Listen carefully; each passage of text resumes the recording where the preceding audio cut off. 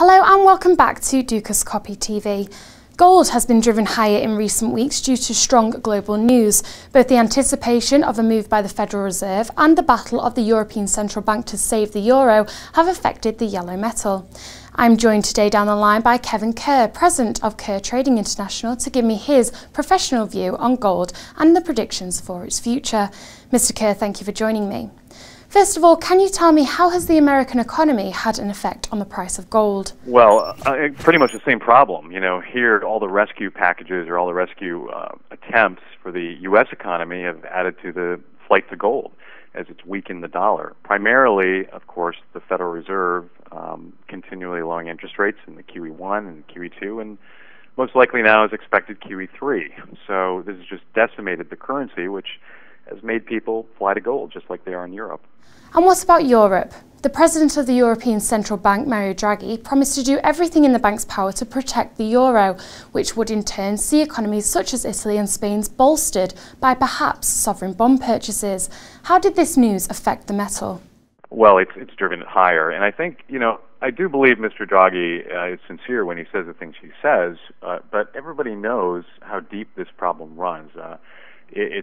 Spain is very different than Greece, and I don't believe anyway, that very many people believe that a simple solution for Spain is at hand. With borrowing costs what they are, I have no doubt they will pull out whatever measures they can, but the situation is grim, let's put it that way, and the markets know it. Now, it did boost the euro, and it has briefly, but the problems are systemic. So, as much as Mr. Draghi has said they will do everything they can, I still don't hear any concrete solutions, and I don't think the markets are. So the outlook is fairly grim for the euro and for the dollar, quite frankly, because we hear the same kind of positive messages from Mr. Bernanke, and we're not really seeing any true actions yet that are going to turn this thing around, at least from my perspective. So gold continues to benefit from the positive talk, and it moves down a little bit, and then it shoots back up, and that's because investors know.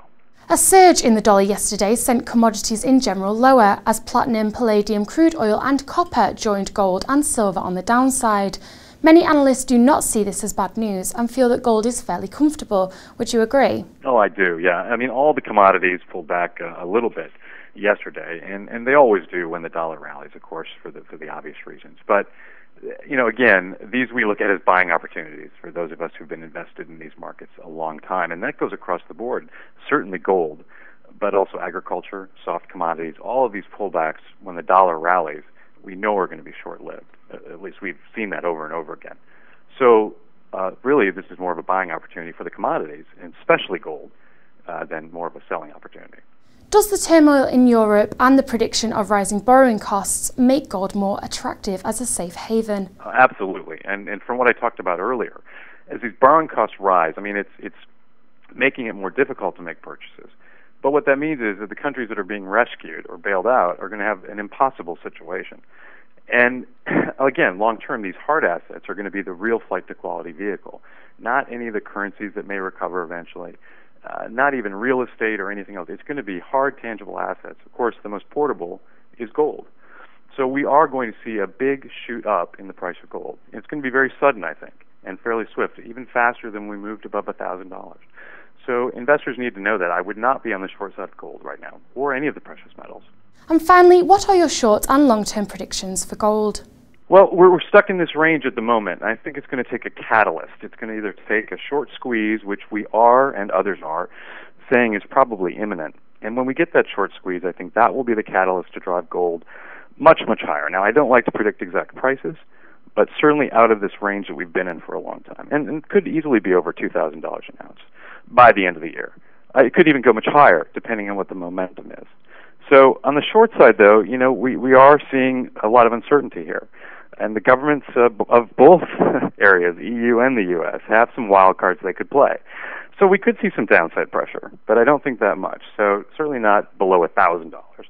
But we could see them be able to drive it down, to 1,400, 1,300, and squeeze a lot of the longs out that get shaken out. So right now I see a range of 1,300 to actually be, by the end of the year, above $2,000. Thank you for joining me today, Mr. Kerr, and sharing your insights. That's all from me for now, but click back to our website for more interviews and updates. Goodbye.